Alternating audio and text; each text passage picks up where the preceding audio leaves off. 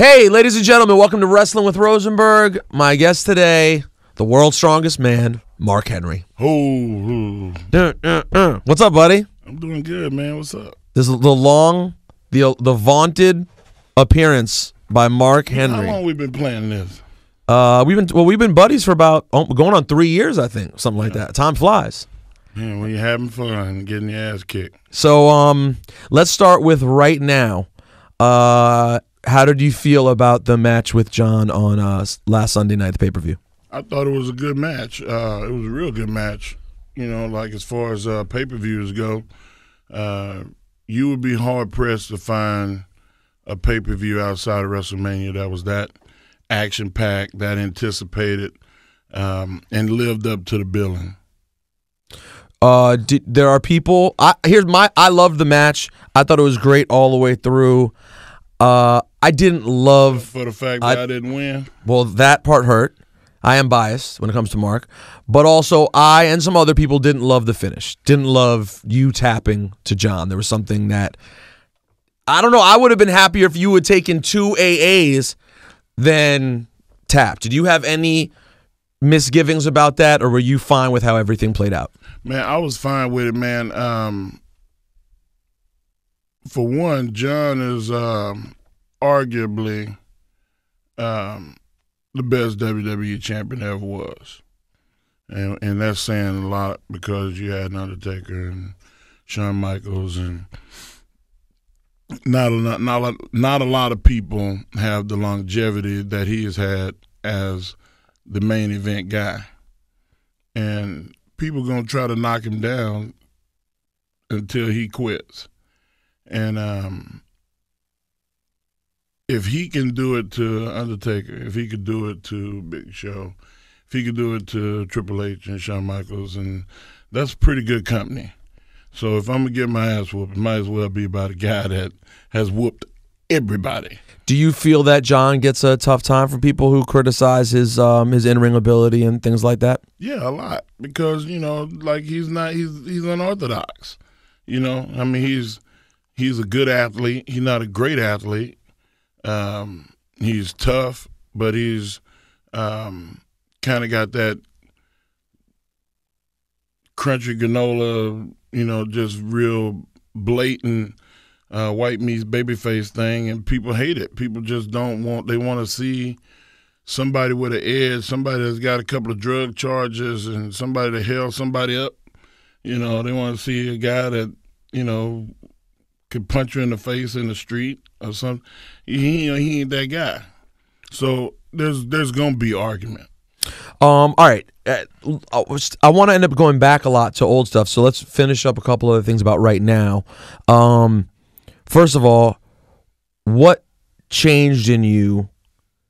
Because a lot of people respected your work over the years, but clearly the level to which people took you as a serious player and a real great. I think a lot of people would say that in the last few years is when you really cemented yourself as a Hall of Famer. What happened? Was there a switch that turned on in the last few years that just made it easier for you?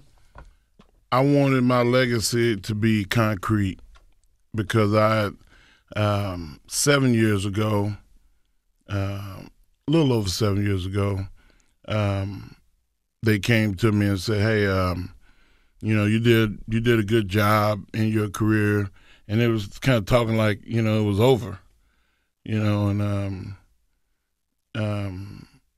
my contract had 2 more years in it at the time, and they like, we need to renegotiate. We don't look at you as being like a main event talent, you know. We wanted to kind of phase you to more of a mid card, more on a in between, on the average side of it. I'm like, man, just taken aback. You know, I ain't used to nobody considering me average. I ain't never been average in nothing. I'd rather change businesses and try to do something that I'm really good in and be happy than to be marginalized. Mm-hmm. And that's the talk I got. I thought about quitting, but I'm not a quitter either. So, you know, I wanted to see it out, and I took a 50% pay cut to a mid-card salary, and it just, to go back and look in the mirror and have somebody consider you a failure, it does something to your soul. A lot of it was hate and anger. Like I wanted to prove, I had a reason to prove it, and that's pretty much what it was. I just, looked at what I was doing and decided, okay, if this is not good enough, then maybe I'm being too nice. Maybe I'm dummying down too much. It just lit a fire in me. Now, can you tell the story that you told me off the air once about how the pre-Hall of Pain Mark Henry character began? Is that a story you could tell? Not without. I can give the Cliff Notes version. Okay. And the clean, like a lot of people say, I'm pretty evenly killed, dude. I don't walk the streets enforcing the way that I feel on the inside. I'm gonna tell you how I feel on the inside. See, like when I look in the mirror, there ain't a human walking this planet that if they step in my face, UFC, MMA, Navy SEAL, anybody that I'm going to back down from, I put it right in their face. I don't care. I pull your skin from the top all the way down. That's the way I feel. I didn't use that in wrestling because of my fear of the perception. I didn't want to reinforce a negative stereotype. They expect that out of me. That's the way I looked at it. When I say they, I mean America, the public media, and so forth. So I didn't want to portray that. And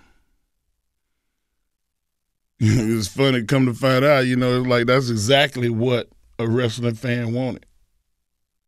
And it took for them to piss me off and say that I was average for that to come out.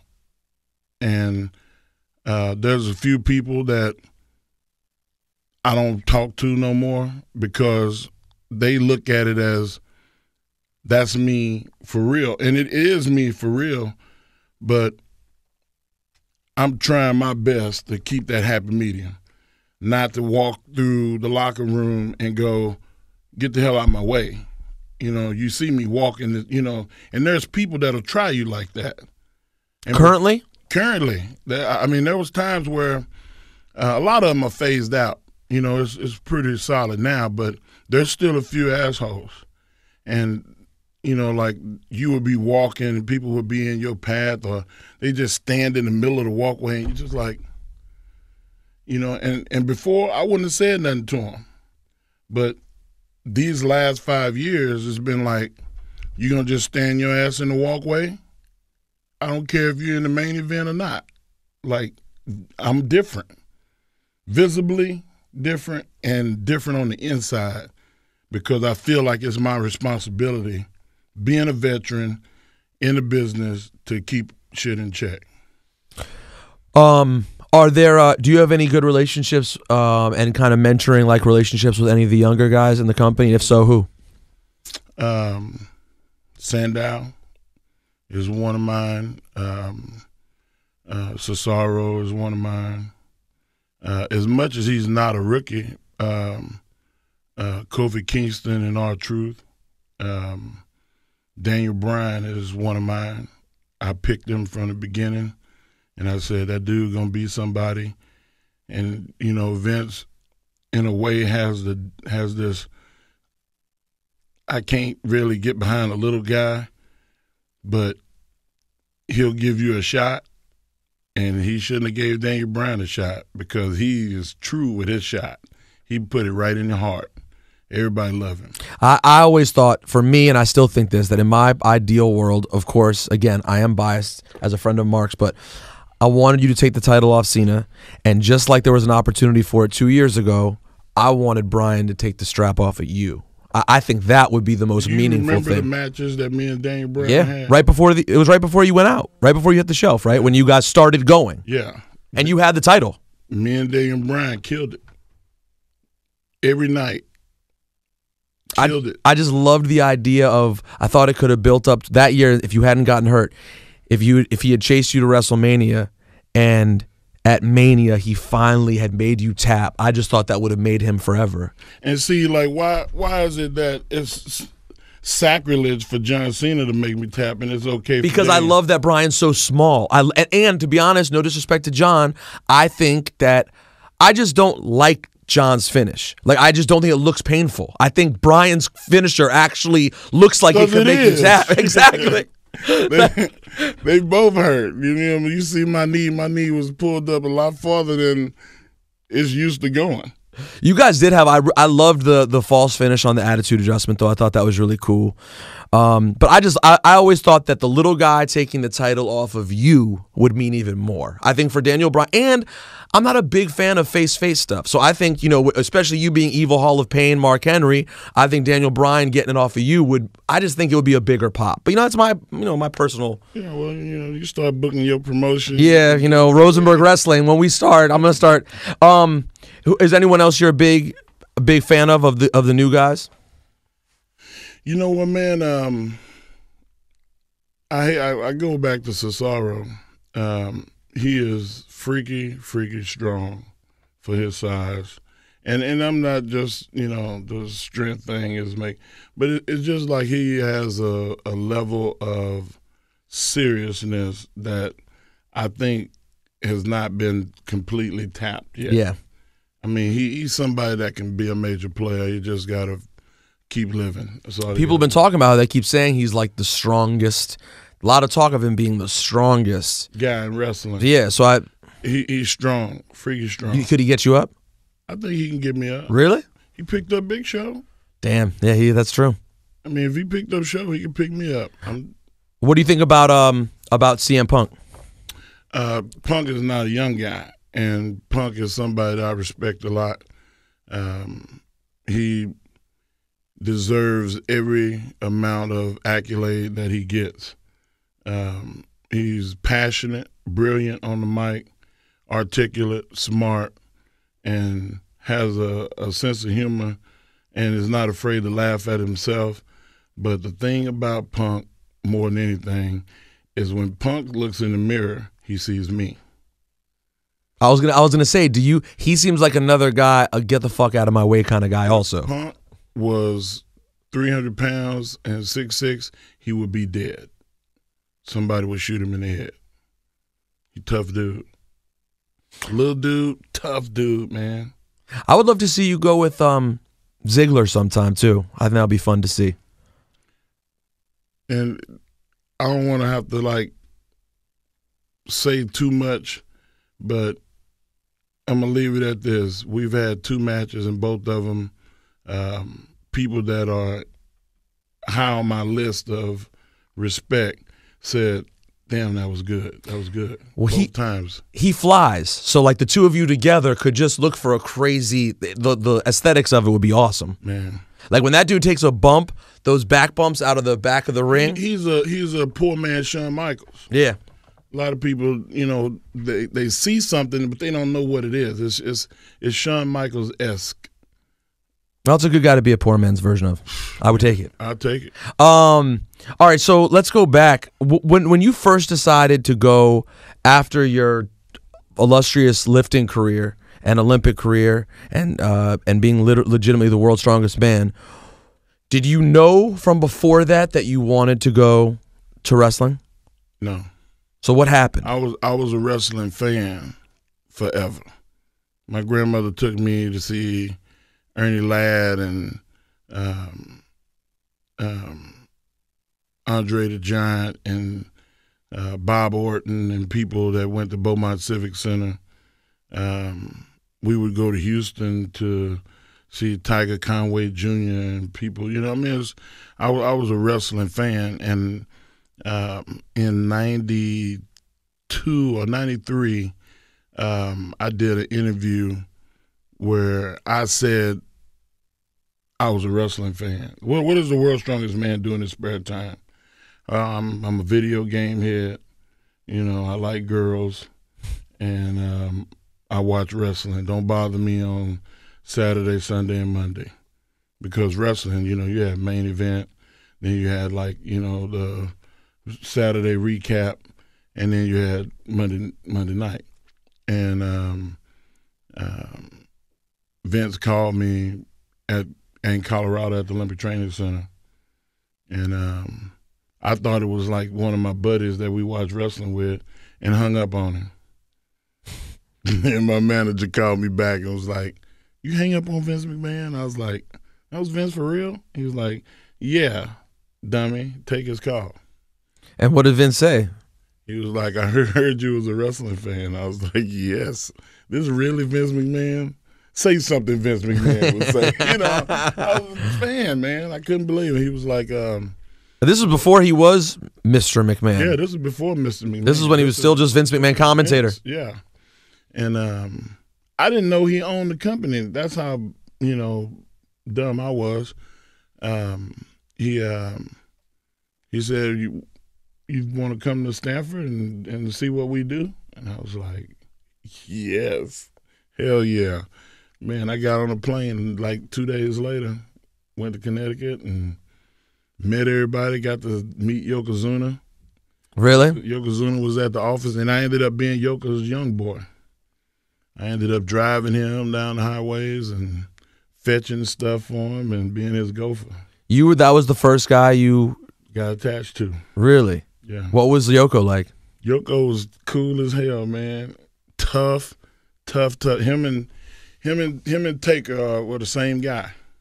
Him and Undertaker, same guy, identical, like twins, and they were together all the time. So I guess, you know, it was on the fit. So when you go see it, you check it out. Did you know pretty early that this was what you wanted to do? You were like, I'm gonna do this. When the Olympics was over in 96, I had already been talking to Vince and about, you know, like, I don't know how to wrestle, and he was like, we're gonna find somebody to train you. And he was like, we've been debating on this whole developmental system thing. And I was the first one. I was the first guy there were still territories. There's still some left, right? You know, you still could go work Memphis. You could still go work Florida, St. Louis, California was still open. Texas still had like 3 promotions. But Vince started, you know, he went and bought Briscoe and them out in Florida. He went and got Jerry. Jerry came over and started commentating and wrestling. I mean, actually, Jerry was wrestling still. He wasn't. He wasn't. No, he was. Yeah, he was doing both. He was doing both. He was doing both, and he ended up becoming your first match, right? Right. He ended up him and Jake Roberts, and people don't. I mean, I've been around a long time. Well, that's the thing. Not only do you forget that you've been around a long time, but you also forget how long I've been around, and then you forget how long some of those guys lasted, and like that Jake still had. You know, Jake still was the match that set off Austin. I mean, Jake lasted for a long time coming back. So, where did you end up doing most of your training? I started in Stanford with Tom Pritchard. And at that point, I was still a young guy, easily distracted by women, easily distracted by partying. I wasn't putting in the work to get it done, and that was on me. It took me probably 3 years to start getting it. And right out the gate, I broke my ankle. I mean, what were you doing? Just running the ropes. The mat was loose. Foot got caught. Broke it. And how long from when you first started training with Pritchard to your debut? Another year, because I had to heal up. So you got on in like a year, but you don't think you didn't start really learning the business for a few years. Yeah, it took about 3. And then I got in an argument with guys over, you know, I'm not a pushover. You know, guys, I broke my ankle. They hit my crutches. I threatened a couple of people, and I ended up exiled to Canada. And that's when I ran into Stu Hart and Brett and Owen. And So they sent you. So you were having trouble getting along with people. I was having trouble getting along because You weren't taking the ribbing and shit. you couldn't rib me. I threatened to kill people. My wrestling etiquette was zero. It was zero. So, And plus, when I look at you as being a human. I wasn't. Don't talk like you can whoop me. I beat the shit out of you. Did you That's get the in? way I felt. Did you get into any fist fights early on? No, I mean I just pushed. I think somebody got pushed in the face. I ain't gonna mention his name, but he ain't that special anyway. But I was starting to get out of hand to the point to where it was main event people that couldn't rib me, couldn't talk to me crazy. I was like, "You're 180 pounds. Like, get out of my face." But in retrospect, do you think that or do you think that was the right thing to do? It wasn't the right thing. So to you do, think you 'cause should if have? a young guy came in now and did that to me, he wouldn't be in the business no more. So if a kid came in now and wouldn't accept the ribs and turned around and was like, "Don't fucking rib me, I'm so and so," you would look at him like, I'd get his ass whooped first, but if he was able to stick, I would make his life miserable. And everybody that I thought was an ally, and you either on my team or you're not on my team. You know, I don't want him here. I don't like him. I'm gonna make it rough. So they think that about you, and they say, "But we love this guy. He's talented." Right. And we got gotta what get. happened. So they sent you to Calgary, I went to Calgary. and so what was that like? So then you get up to go see Stu. It was cold. It was snowing. There was 3 feet of snow on the ground. I'm from Texas. Yeah, I couldn't. Man, it was rough. Did man. you live in the house? Where'd you live? No, I lived with in a little apartment right next to Brett's house, about like 3 miles from Brett's. And He had a ring in his pool house, and Leo Burke, the guy that taught Bad News Brown, and a bunch of people. You know, I mean, I can't sit here and name everybody, but it's Bad News Brown was like one of my favorites. So I mean, I was like, and he was huge in Stampede. yes, he was. I mean, and then he was friends with Stu, and he was like, well, you go over to the dungeon and roll around on the mats and learn how to do some holds and stuff. And so I was learning wrestling and wrestling. So what was that? First of all, was anyone else that we now know of in the dungeon with you at the same time? Andrew, Tess. Oh, really? Was there. There was a guy named Ronnie Blackbeard. He was really good, but, you know, he's just too troubled. Glenn Coker was a famous football player up in the Canadian football. Couldn't cut it. Akamal Bright couldn't cut it. I mean, it was just like there was some guys that came and did, you know, little trials and didn't make it. How rough was it? Was Stu? Stu was. At first, it started off as being funny to me because he would always try to come and grab me and put me in stuff. And all right, well, you got to know how this feels to know what it'll do to somebody. And I'm like, all right, Stu. And I just relax and let him. And he try to do stuff. And he's you big son of a bitch. I can't put this. And you know, he was a rough dude. And he was one of those that was like, you know, it's the little tiniest things that hurt. You know, and he, you know, it was just like you couldn't believe that this little frail old guy could put his thumb underneath your nose, and he was like, wherever the nose goes, the head will follow. You know, you like, I mean, he was rough, man. Put his chin in your eye socket. I mean, just crack your orbit bone, anything. He used to torture Davy's boy. I mean, like. Who? It was children. Harry. And so you knew Harry from when he was a little kid. Boy. Yeah. I'm talking about like 7, 8 years old. You know, him and Tyson Kidd and all of them. Like, boy, he used to torture them cats, man. Put their elbows together. Let me put your elbows No, together. I'm good. Let's see how that feels. I'm good. Wait, which way do your elbows go together? Man, like that way. That way? Yes. No, I don't want that at all. I see what I'm saying. Like, So wait, dude was rough. So and did you get how long were you there for? He loved me. I used to remind him of this guy named Luther Lindsay that he used to carry a picture of him in his wallet. He said, "It's the only guy that ever whooped me."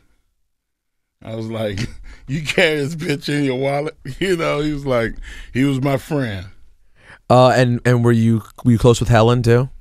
She cooked for me a little bit, you know, but she mainly was like, "Mark, can you make sure those kids don't hurt the animals?" Were there animals everywhere? Everywhere. I remember I stopped eating over there. Too many cats? They had like 20 cats, man. And it was a cat, you know, she was cooking eggs. And like, when she cooked eggs, it was this big giant pan. And she was cooking eggs and like a cat shit on the counter. And she like took the spatula and was like, threw it in the garbage and then like washed the spatula and like just kept back down. I was like, oh, no. So did they also teach you about the ribbing part of things too? Because the Harts are notorious. Yeah. And they said, man, this is part of the affection of the business. Like, you can't, you know, laugh at yourself and play with each other. Like, you're gonna be around each other a lot. You're gonna have to learn to deal with that. I was like, Now, did you actually do any matches in Stampede while you were there, or was it just training? Just training. So you never? Did you ever? I watched. You would go to the shows. I would go to the shows. Yeah. They had like Rick Titan and all those, you know, guys. And were you around all the other crazy Hearts too, like Smith and? Yes. I'm sure you. I'm gonna stop. And you can stop right there. Is this when you first got to be close with Owen? Yeah, me and Owen got real cool because not only did I find Owen to be hilarious, but he was the one guy that was like, "Man, look, I'm a teach you. I'm a just listen to me." He's like, "I'm gonna joke with you, but I'm not gonna joke with you to the extent where it's gonna hurt you." He was like, "Just listen to me," and he basically was the one that is probably responsible for me staying in the business, because at that time I was like, when I go back to the States, I'm done. I was ready to quit. So even though you enjoyed your time there, you still didn't think you'd be able to adapt to doing because I just felt like I still had the football bug, and I was like, man, maybe I should have just went back and played football. Now was there a racial component to everything that made it harder too? There was some of that still around. I don't feel it now, you know, but I'm not your normal guy. I'm a miss some stuff. You know, it's like, it's a trip how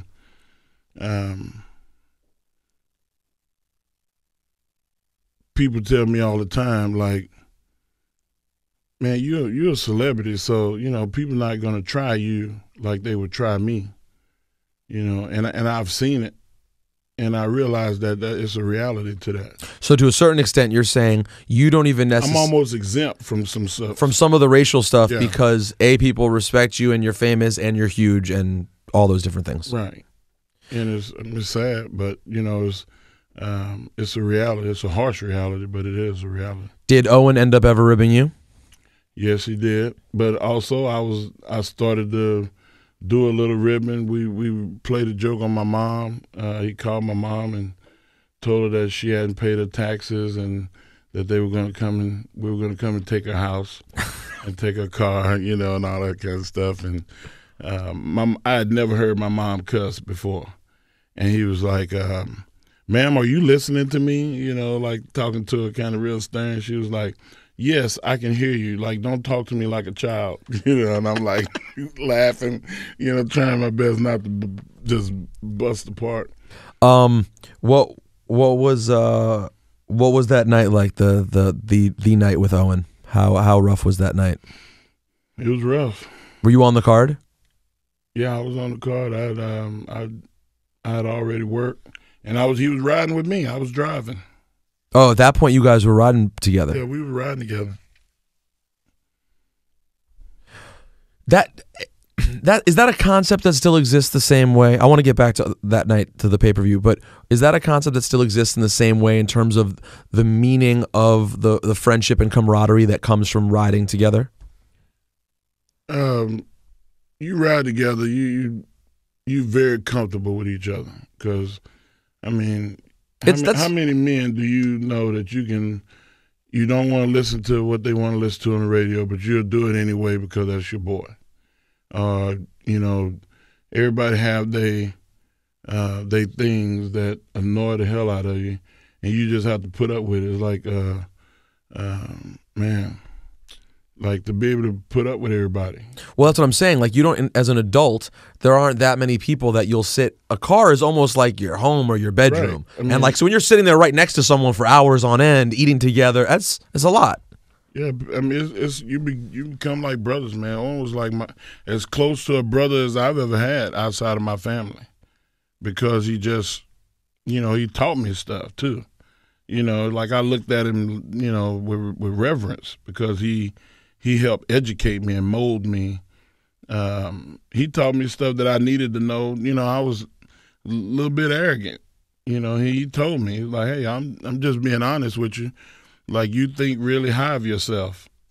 He's like, you need to bring that down some. Now, but one thing, does it get over? Owen's so beloved, but Owen was a Hart. Did Owen also think and realize that he was pretty hot shit too, and knew that he was a damn good wrestler? He knew that he was a good wrestler, but he was never, ever arrogant or like, man, I'll kill that guy. I'm so much better than him. Why should he get? Owen wasn't that dude. Owen was like the guy that was like taught me how to be a team player. He was like, he was like, Brett was the favorite. My dad always favored Brett. You know, he was like, Brett, but Brett was good. I mean, look at him. You know, so you have to be able to say, okay, I'm good, but that guy's good too. Respect the fact that he's good, and if the boss, the decision was to make that guy the champion, then who are you to go against it? Was there legit heat between Owen and Austin? There's legitimate heat between everybody at some point. I can't say that one way or the other if there was, because he never showed it to me. He was always the one that was like, look, if you got a problem with somebody, don't make a big production out of it. He's like, go pull them aside and say, hey, if you got a problem with me, I'll be behind the bleachers in about 5 minutes. Low voice. Be calm.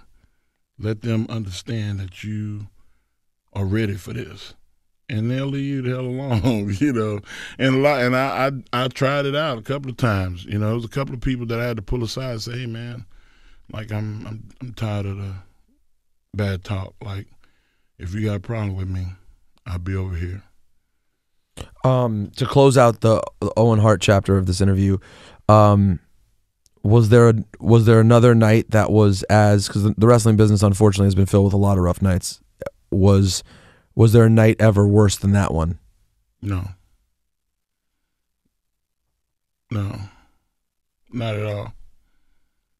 And there have been other people that I respected that unfortunately passed. There's been some shocking, disturbing stuff that happened in wrestling. There's been some you know, stuff that you just, you know, you couldn't hide from because the world knew about it. But nothing like that. That was my brother. All right, so at the same time that you come in, this is a pretty transitional time now for WWE. It's going from the old friendly ways of the late 80s into this weird mid-90s phase that it's in as we're getting into the Attitude Era. And you come along, and how much after you did Kurt come along? Kurt came after. Do you guys know each other as Olympians, by the way? Yeah. We knew each other. We lived in Colorado Springs at the training center. He would come in for camps and had a little brief stint living there. And you decided to come first to WWE, though? Yeah. and then somewhat in the next couple years, next year, 2. It was probably like 2 years. And how long did it take you to sort of get acclimated? And what you had a few gimmicks there, of course. I mean, obviously, Sexual Chocolate obviously resonated on some level, considering people still chant it every night that you go out. But what was the first thing that resonated for you that you actually enjoyed? Did you enjoy Sexual Chocolate? Do you enjoy Nation of Domination? I enjoyed it. I enjoyed Sexual Chocolate as much as anything, because during that time, I was learning a lot about myself as an adult. I was a kid, and a lot of immature stuff was going on, and during that time I met Dwayne, and we lived together in Stanford, and were training together, and it was pretty cool, man. But I didn't like hanging around Dwayne because he used to tell me all the right stuff to do, and I ain't listen to him. I was like, look, man, I can't hang out with you, man. You bringing me down. Just taking care of himself, making good decisions? Just making good decisions, and, training wise and psychology wise. And like he was talking, I was like, man, let's go to New York, man. Let's go to the Palladium or something. Let's go find somewhere to kick it. He was like, man, you need to go to sleep. We got to train in the morning. And I just wasn't ready, and I didn't want to listen to all that. And that's just the ignorance and arrogance of youth. So. I guess the Sexual Chocolate, knowing you now and your personality, I guess the Sexual Chocolate, like many wrestling characters, did tap into a real part of your personality. It was an extension, if you will, of me. And and they knew that about you. They knew it. Everybody knew. Like, I love the ladies, man. It was it was pretty easy to play that role, because I might be ugly as the crack of dawn, and like Biggie say, black and ashy, but I got the women.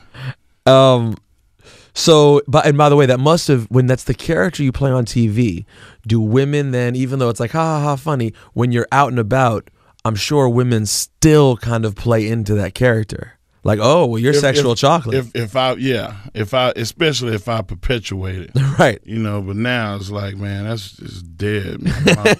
My wife and kids just killed all of that. The Sexual Chocolate's a wrap. Sexual Chocolate is a wrap. I can't even play Sexual Chocolate at home.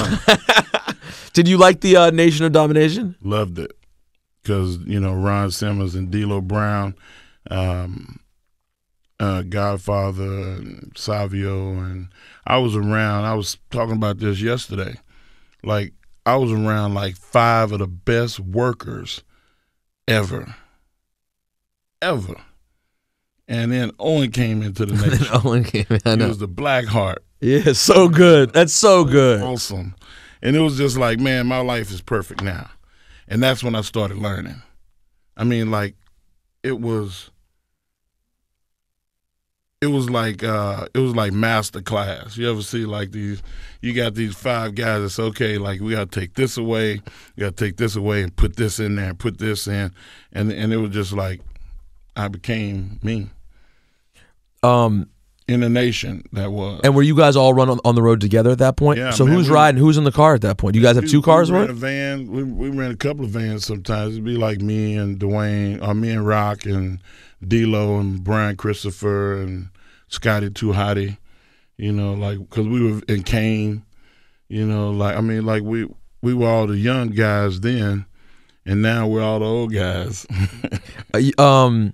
So who do you consider in your class? Who is in your age class that you consider like you now?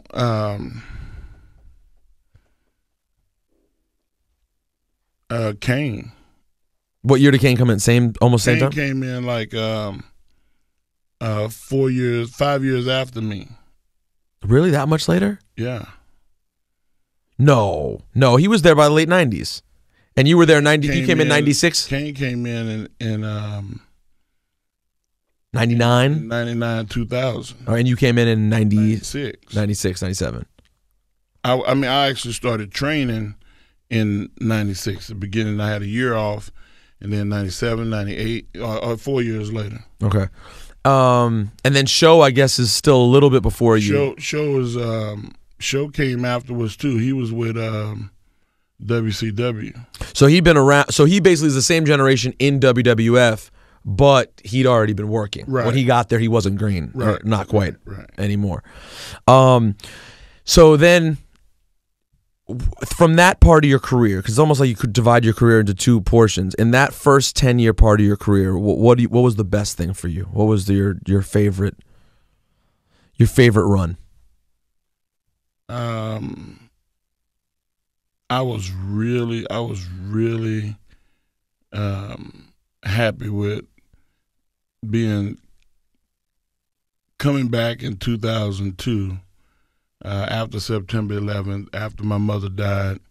I had been refocused, and then it was like I had been to Louisville. That was one of the things that we kind of skipped. Is I went to Kentucky because they thought I still needed to be more educated for the business, and So you went to OVW? Right, to get sharpen, your skills, if you will. I mean, it's like, how do you sharpen a mountain? That was my mentality when I went there. But I got there and I realized how much I didn't know. Jimmy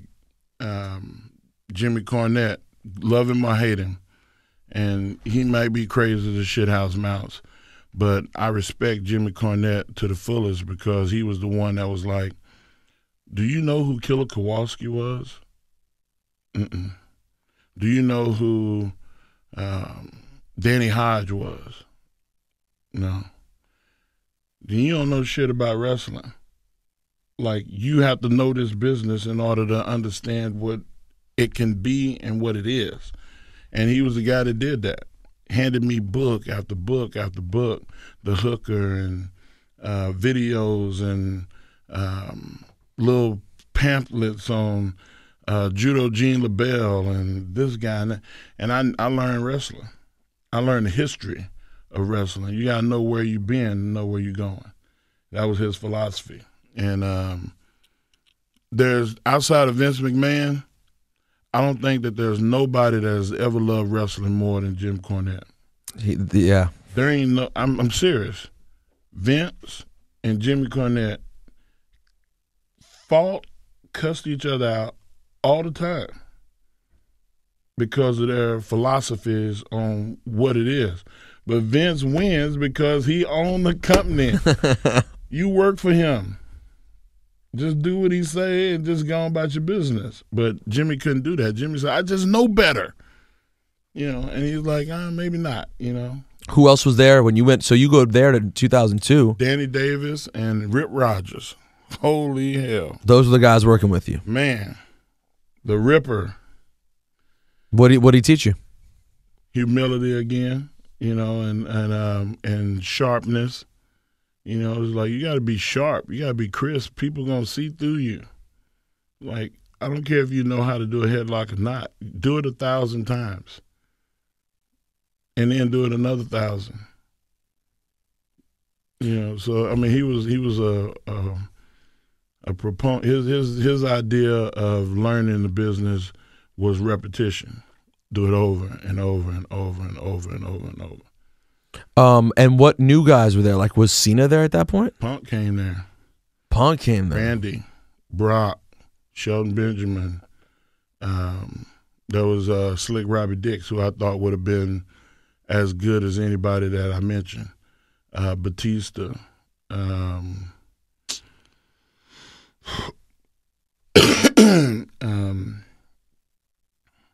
I know I'm leaving people out, but it was full. Yeah, I mean, that was. So you've known all those guys. You've known Punk since first day they started. Wow. I've seen him come in. He'll make it. He won't make it. He'll make it. Big Bad John, the Heidenreichs, there's been some guys that came in that didn't make it. There's been a lot of guys that came. It was, man. How natural was Randy? Just like Rock.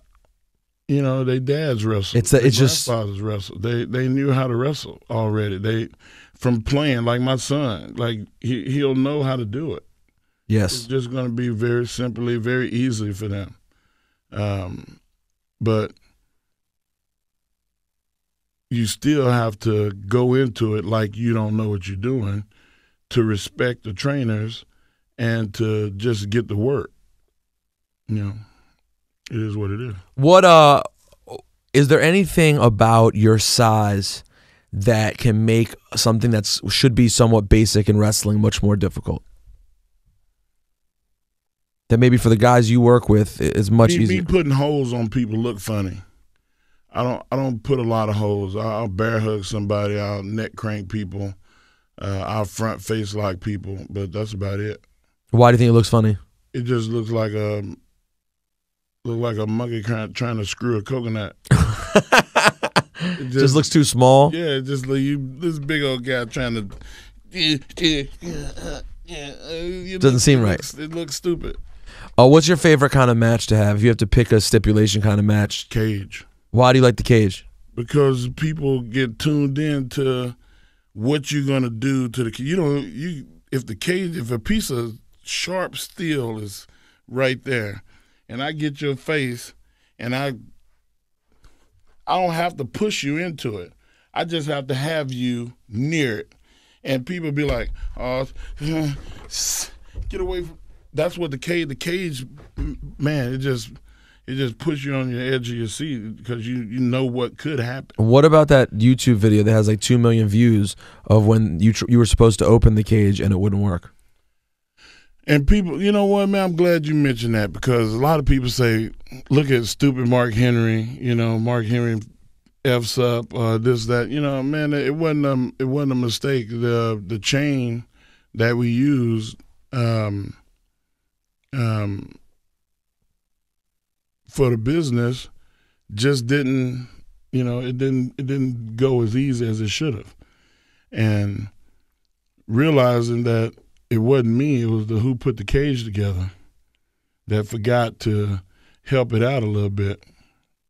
What do you do in that moment, though? Do it when you realize, okay, this is a real chain and a real lock, and I have to get in the cage. And it wasn't no way around. I had to break it, and I broke it. So it took, I think it took like 8 minutes. 8 minutes to get in there? It took like 8 minutes to get in there. It got cut out. A lot of that got cut out. Now, one of the rumors that went around recently about why you had not re-signed your deal or why you ended up on the shelf was about injuries and people saying outside of the office, the dirt sheets and whatnot, people questioning your that they thought that the office was upset with you because they thought you weren't working hurt or that you didn't toughen up in that way, the way it should be expected that a wrestler's supposed to.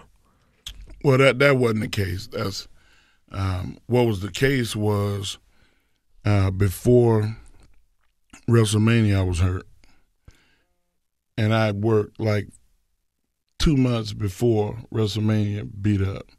I had the cartilage on the end of the floating ribs, separated, and I did it.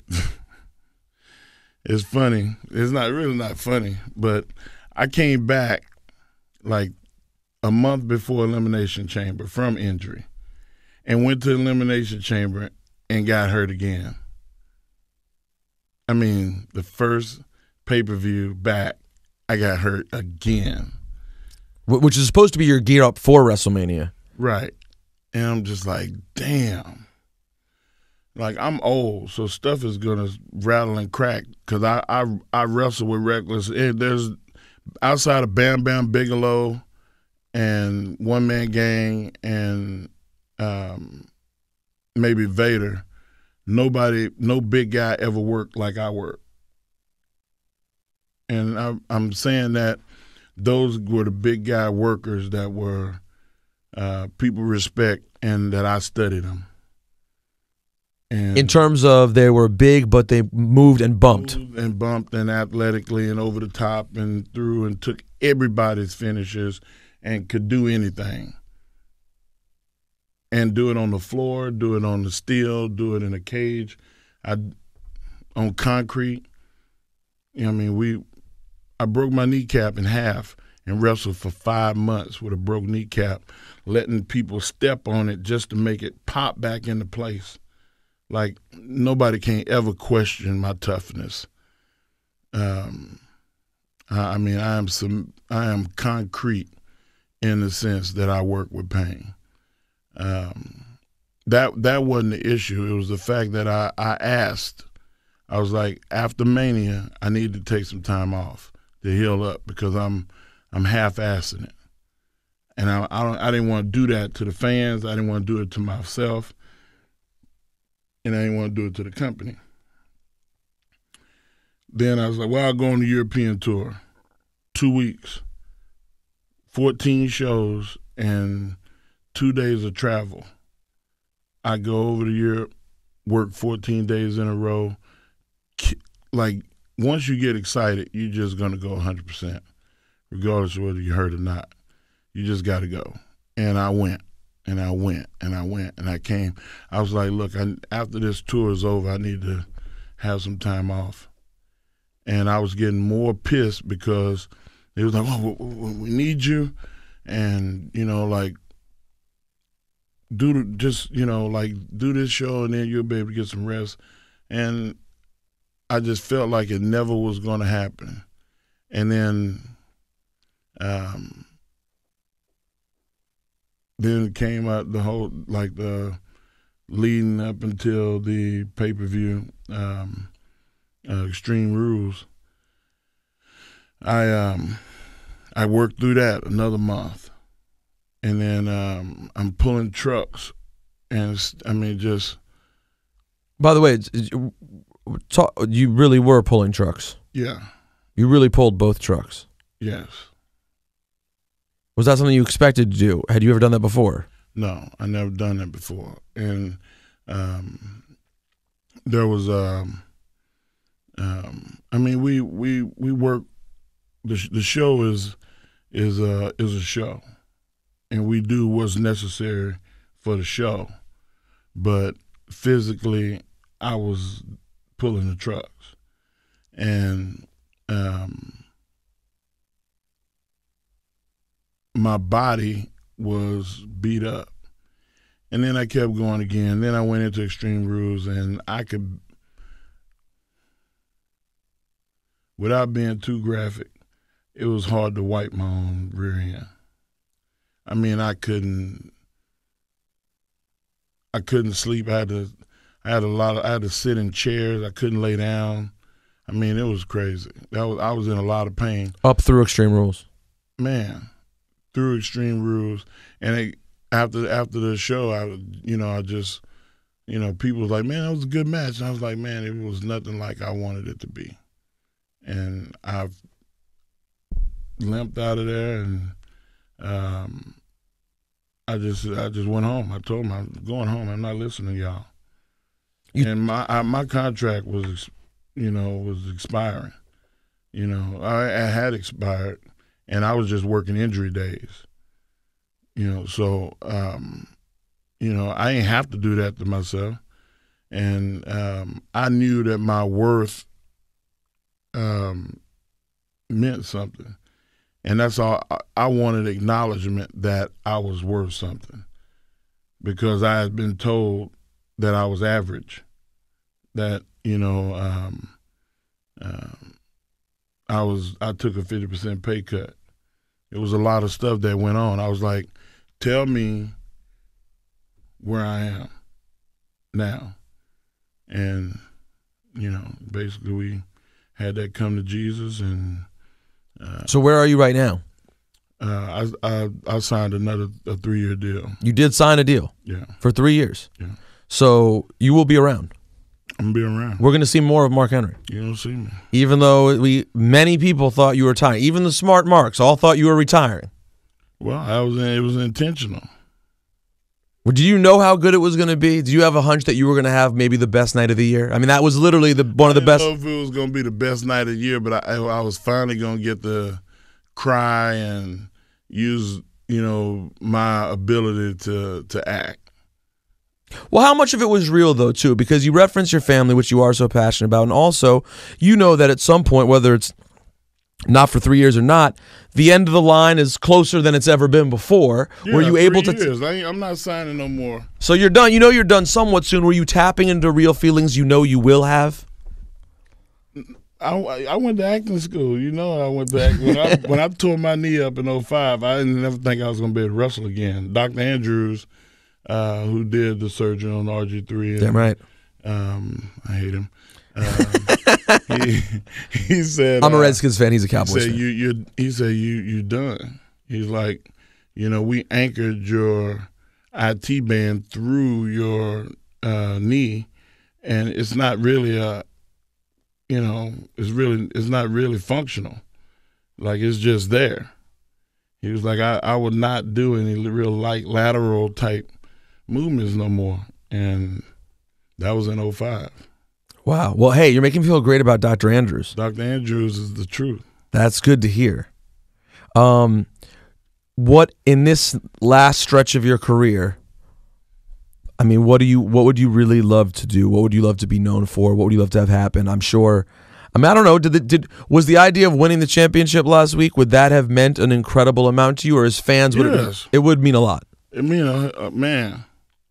The reason that my people see me speak on the show and they say, man, I believe that, is because it's true. I'm not going to go out there and fake nothing.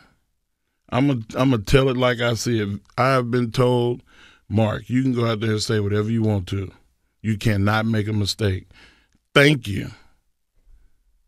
So you want that title before it's all said and done? I want it. I want it before it's all said and done. I really honestly believe that it'll validate me as being one of the top 10 big men of all time. And I can handle top 10. Oh, absolutely. I mean, there's some special people in that category. Do you think that this just popped in my head recently? I want to interview Vince one day and ask him about this.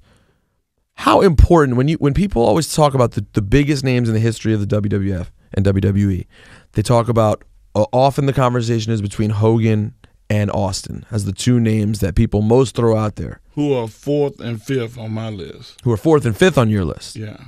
Well, then, before I get to the part I was going to ask, which is about the place of Andre the Giant in that conversation. Number 1. That's what I was going to say. Is it possible Andre's number 1? Andre is number 1. Ain't nobody can be number 1 other than Andre. Why? Why do you think Andre's the number 1 superstar in the history of WWE? When I say that, here we are, 2013 going on 2014. Everybody on this planet above maybe 12 years old knows who Andre the Giant is, whether you watch wrestling or not. He was an entity in this world that has never been seen since. He did for wrestling what nobody, there would be Andre the Giant on the card and nobody that you ever heard of. All you needed is one guy. Austin, great. Couldn't do that. You had to have somebody else on that card. Undertaker, very close to Andre. He was able to sell out arenas. Gorgeous George, Hogan, and your people. Who? Bruno Sammartino. Why is that my people? Bruno, that's your guy. I know you was all misty-eyed. I wasn't misty-eyed I didn't grow up. I grew up in the era after Bruno. So Bruno is just what I heard about, like my grandfather used to watch when he was an older guy. My grandfather used to watch Bruno Sammartino. Okay, so it was your grandfather. I thought you said it was you. No. I mean, I respect Bruno Sammartino, for God's sake. He was the early wrestler who got referenced in hip-hop all the time. Yeah. I'm a great champ like Bruno Sammartino because rappers are all from here, and that's right. Wait, but here's my thing about Andre. The reason I think Andre is the greatest. First of all, there's the reason you cut me off, man, because you got the power of the mic. Man. Go ahead. Can What? I finish, man? Sorry, I thought you were done. Jeez, you cut me off. Andre did what Wilt Chamberlain did. Wilt Chamberlain, and people say Michael Jordan is the best basketball player of all time. He is not, for the simple fact that he did not change the game like Wilt changed the game. They changed the key. It used to be called the key because it looked like a skeleton key. They widened it because of Wilt, because he could just stand there and rebound every shot that came off the basket. They changed it. They took the dunk out of the game because of Wilt. Andre changed the game for wrestling. The arenas started being from little small places that held 3,000 people to places that held 10,000 and more. People started coming from other countries to see Andre in person. Nobody did that before. Andre. Nobody. They didn't come to see Gorgeous George from Spain and Russia and Australia. But everyone wanted to get their eyes on Andre. Everybody had to see him with their own eyes.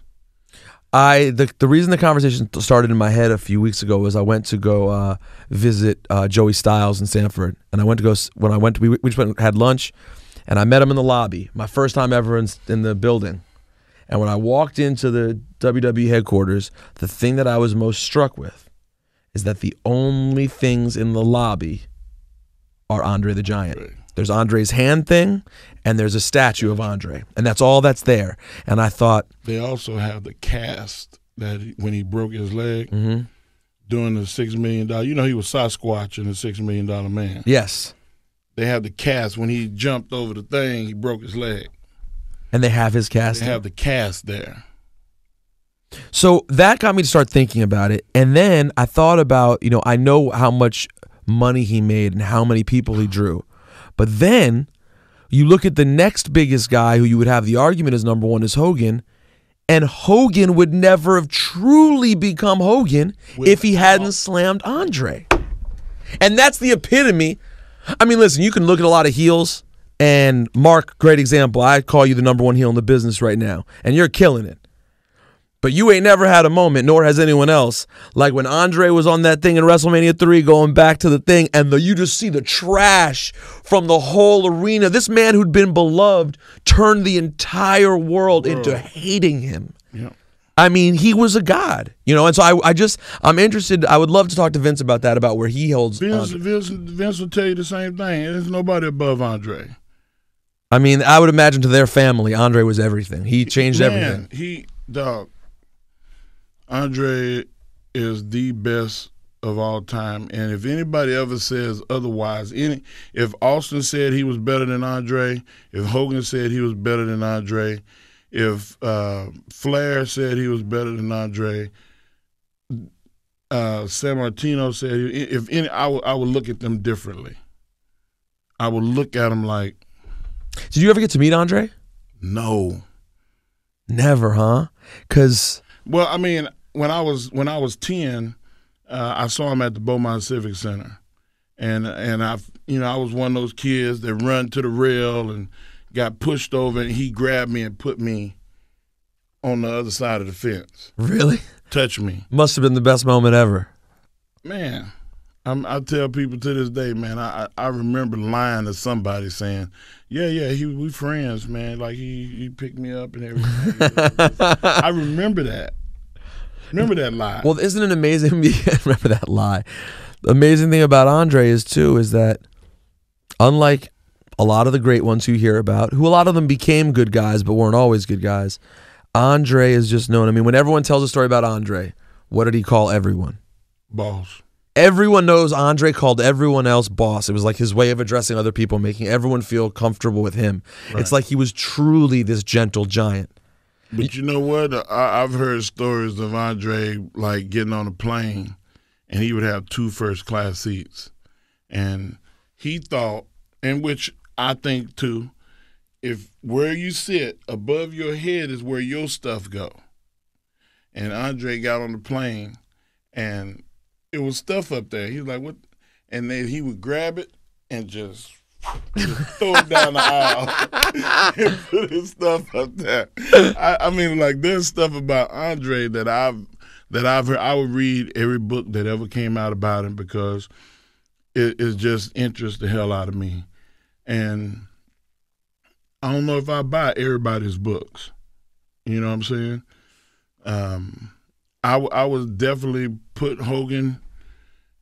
When you say money, you got to put Hogan and Austin in the top 3 because of money. But nobody is going to go number 1 other than Andre. And so who? The battle for second to 10 is a good battle. And by the way, when you said you have Hogan and Austin, Hogan at 4, Austin at 5, who do you have at 2 and 3? Well, I mean, he is the great one. I mean, I think that Rock has been able to do stuff outside our business to bring people into our business. And, Undertaker is in my top 3 because of the pageantry and the longevity and the WrestleMania. People say Shawn Michaels is Mr. WrestleMania. Really, Taker is Mr. WrestleMania. Who's better at WrestleMania? Well, if nothing else, he's main evented the last 6 or whatever. The true main event the last 5-6 years has always been Taker's match. I rest my case. Hey, this has been a pleasure. We're going to do this again because you're going to be around for 3 years, which we learned today, which is very exciting for the wrestling world because you are doing the best. I told you I had some news for you. Yeah, that's a big one. That's a headline right there. But you are biased, unbiased. Everyone knows you are doing some of the best work in the world right now. Interesting to see what this next chapter presents because the last time, because it looked like, I'm not going to say anything, it looks like the direction you're going is a little bit different for where your character has been recently. And I hope it's done. It's interesting because the last time you went in this way, I didn't think it was executed right. So now that you're so loved and respected as a bad guy, should you go a slightly different direction, it'll be interesting to see where your character goes. Am I really a bad guy, or am I a guy that's being tough and not just following the standard that everybody else follows? Well, you tried to cheat on Sunday, or were you just trying to trick? You went and got chairs. Hey, man. You got to do what you got to do. And I'm going to keep doing what I have to do to win because I want to win. I honestly want to win. Success brings in money. Success brings in fans. And your success concretes your legacy. And my legacy is important to me. I want my son to be able to, and my daughter, to have something tangible when I'm dead. I don't think about just the now. And success does that. You got to win. To celebrate, you got to win. So, last thing I'm going to ask, before these 3 years are done, who's one person you want to have a real great program with? Taker.